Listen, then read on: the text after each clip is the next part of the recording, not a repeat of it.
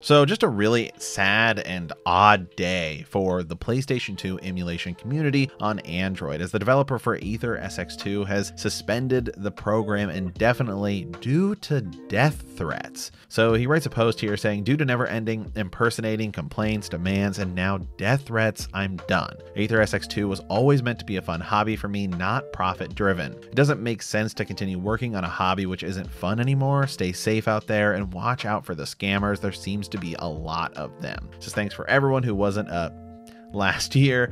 Current builds are still available. Honestly, this is just sad. Like, why are people out there giving this guy death threats when he's doing something that's free and generally great for the community? All of the programs we had before to run PS2 emulation on Android were absolutely awful, and this version is great. I think it's just as good as the PS2 emulator on the PC, and in some ways there's things I like better about this version, and now it's going to be taken away because we just can't have nice things, I guess, because people are being ridiculous. Totally sad, totally unnecessary, and just a sad day. So hopefully somebody picks it up, or hopefully this continues. Sad day for the AetherSX2 community.